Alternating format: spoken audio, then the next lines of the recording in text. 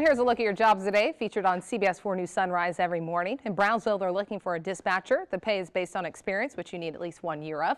No education requirement. And South Padre Island, housekeepers are needed. The pay will be discussed during the interview. At least 6 months of experience is required. And Daniela Sosa with Workforce Solutions and Cameron joins us now. And Daniela, you already looked at it. Career Builder released this new survey that shows these unique ways job seekers are trying to land the gig.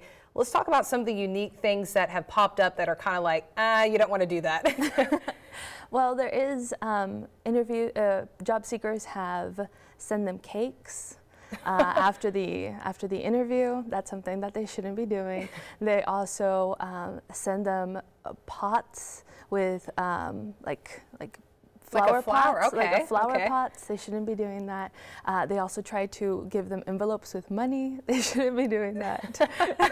Those are no-nos, and those were things that were listed there in the Career Builder article. Okay, yeah, don't send your money. Keep your hard-earned dollars. Okay, let's talk about some of the things that you do want to do to kind of give that lasting impression once you walk out of that interview.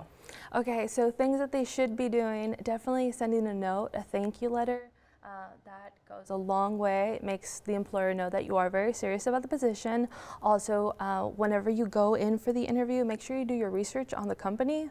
It's very impressive whenever you know exactly who you're going to be working for and why you're a good fit for the company. Make sure you utilize your past experiences and see how they fit into your new role. Those are great things that they should be doing. Okay, and there was something great that you shared with me, and I wonder if this would work for everyone, but it worked for this particular person. Yeah, so he was in marketing and his work was well known.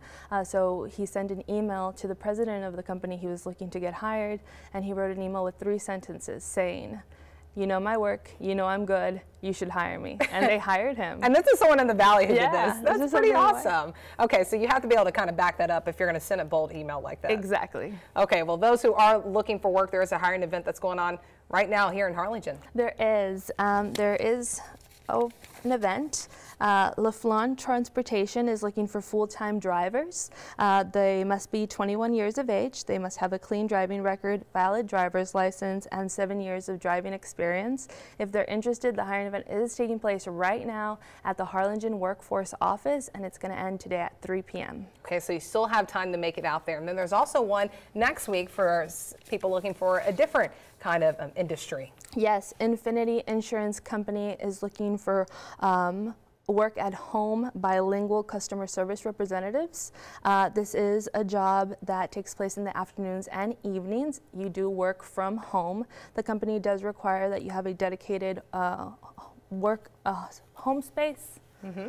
And if you're interested, the hiring event is going to be next week on August 23rd from 2 to 5. In Brownsville. Yes. All right. Well, thank you so much, Daniela, for joining us. Thank you so much.